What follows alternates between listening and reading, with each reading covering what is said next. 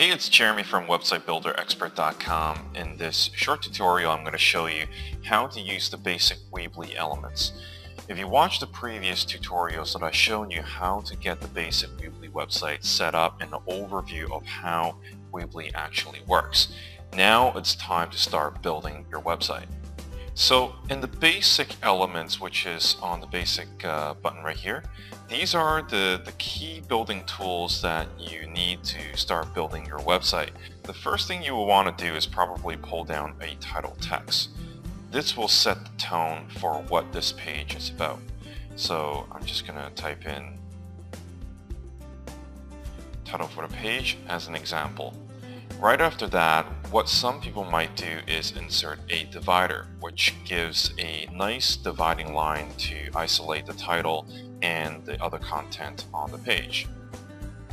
And you can configure the divider spacing by clicking on it, and this little box will open and you can select I want to have a smaller space between the title and the line, or no, or have it extra large. So I tend to like to use small. Right after that, just coming back to the basic elements, you can start inserting images or paragraphs and whatnot. So why don't we just pull down an image, click into the image element to start uploading your pictures. You can click here to upload for a computer, or if you have the folder open already, you can just drag and drop an image into it. So for this example, I'm just going to drag this image here, and as you can see, it uploads really quickly.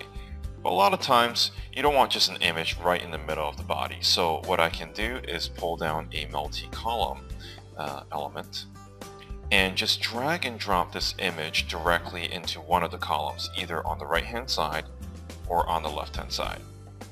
And on the right, I can either pull down another picture element to insert another picture. If I don't want to, I can just click this little cross here to delete the element. I can pull down a paragraph to maybe give some description to this image to the left. Click into it, and I got some pre-existing text here already.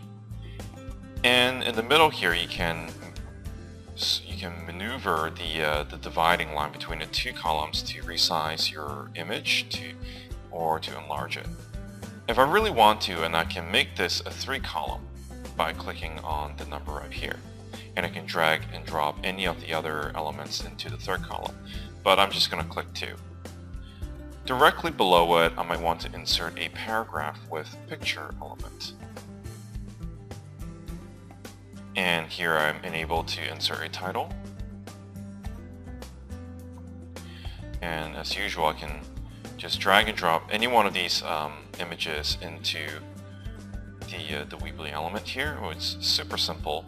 And I can also have some of the text. At the same time, if I click into this, I can edit the image. Either I can crop it, resize it, change the opacity, as you can see here, or you can control the fading level and have other effects. I can rotate as well. And these are all within the simple editing tool that Weebly allows you to have. So in the next tutorial, we're going to cover other basic elements such as the contact form, custom HTML, and the search box.